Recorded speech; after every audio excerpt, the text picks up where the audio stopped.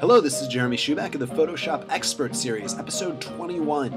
In this session, we are going to be taking 20 images of puppies and making them smaller and making them thumbnail size. So we'll be talking about how to automate a single action and applying it to dozens or, if you want, hundreds of options. So what we have is a picture of a puppy. I should note right here, all of the pictures that I'm using were taken from the Flickr Creative Commons pool by the following people, and I always appreciate when people post their images as Creative Commons. It's great for things like this.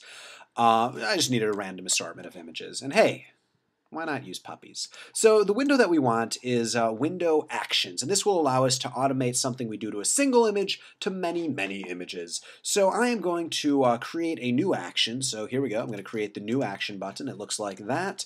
And I'm going to call it crop fun. Name doesn't really matter so much. Then I'm going to go into my crop tool, and I'm going to set its width to 600 pixels. So there we go, 600 pixels. You'll notice that right here in the options bar I set it to 600 pixels. This will make it so whenever I crop anything, I can do it to whatever size I want, but the width is always going to be 600 pixels. So I'm going to say OK, and I am going to now go into save for web and devices. So that is mash the keys and then press S. Control, Alt, Shift, and then press S. And that will save it for web and devices. If I wanted, I could cancel out of this and do something such as go into filter, sharpen, say sharpen, just kind of sharpen it a little bit. Or, maybe I want all of my images to be black and white. I don't want that. I'm not going to do that. Maybe I want to do an auto level. So Control Shift L. I'll talk about colors more later. And, that does an auto levels, doesn't do too much in this case. And then I'm just going to go to save for web and devices. I'm going to press save. I am not going to touch the file name. If I do that, each file will write over the previous file because they'll all rename themselves to the same thing. So I'm just going to keep the file name the same and go into saving it for web. We can always rename these files later. So I'm just going to press save. And I am going to close out of this. I am going to not save this. So we already have it saved for web and devices. And then I'm going to hit stop. So again, the steps were create a new action, do everything you want to do, and then when you're done, hit stop.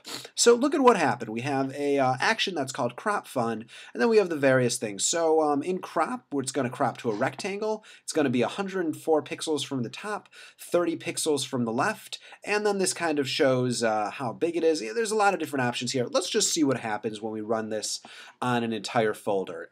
So I could just open up a single image. This one's by Donna Grayson. And I could just click crop fine and press the play button. And what we would end up getting is in this web folder, we now have two images, one that looks like this, one that looks like this. Not exactly the greatest thumbnail. Not exactly cropped how I wanted. Actually, testing it on this one shows me that's not really what I want to do. So I'm going to actually get out of this folder. I'm going to go into this. I'm going to select both of these, and I'm going to go into the crop tool again. So the reason that didn't create what I wanted to do is because the crop tool is something that involves us clicking and dragging, and actions get a little weird when there's something that's involved clicking inside of the interface. And what happened was the second image we went to was this 5 megabyte image, which was many pixels across, as opposed to the first one, which was only like, I don't know, a few hundred pixels across.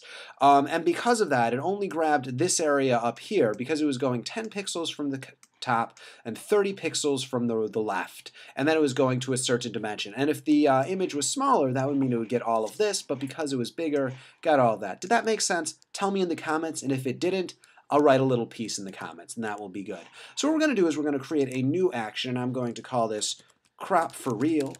And I'm going to go into image size, so Control Alt I to get into image size, or you can go into image size and get to it here if you want to do it that way. And then I'm going to set its width equal to 600 pixels.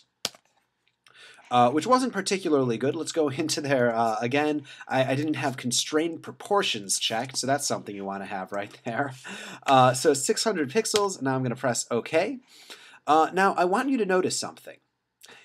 Inside of the actions, we have image size gone into twice. If you make a mistake and you step back in the history, your action is going to mess up. So actions are very sensitive. Make sure to get it right the first time. So again, I'm going to cancel out of this in this gallery of showing you wrong ways of doing actions, and then I'm going to do it one more time. So let's go back to where it was, and let's do new action.